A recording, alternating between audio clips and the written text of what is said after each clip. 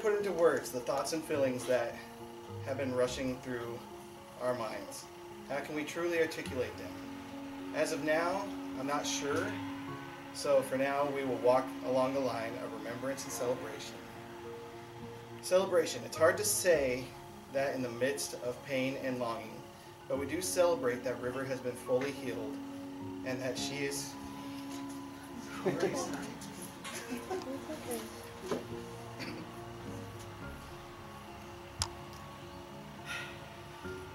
and that she is rejoicing in the presence of Christ. From the very moment of finding out we were pregnant, that God chose us to have a child, we celebrated. We celebrated with family, friends, and even strangers.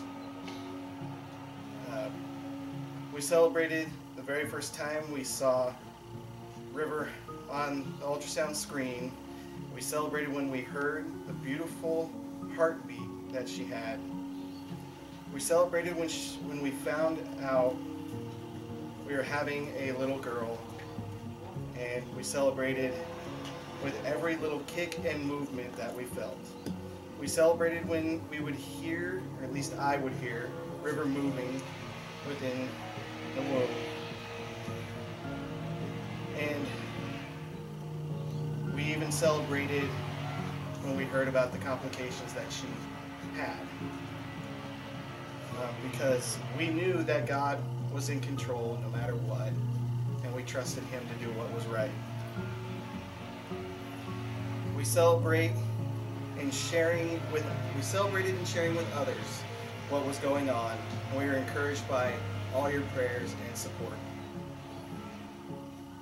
But on July 22nd, our celebration turned into mourning. However, we continued to celebrate.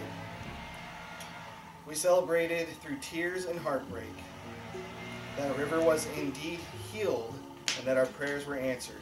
We celebrated that God, healed her. We celebrate even now that River is fully healed. We celebrate that River will never know pain, fear, heartache, sorrow, corruption, or sin. We celebrate that one day we will get to meet our little girl face to face.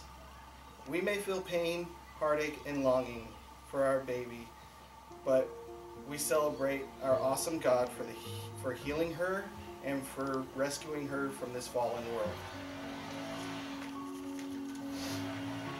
We look forward to celebrating Christ with our little girl in paradise one day. Till that day, we will continue to remember our celebration that we shared with our baby girl. We hold on to the love that we have for River and never cease to forget everything she caused us to celebrate.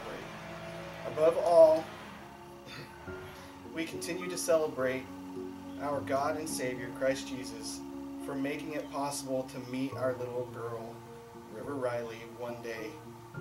So today, we celebrate the healing of River Riley Mesker.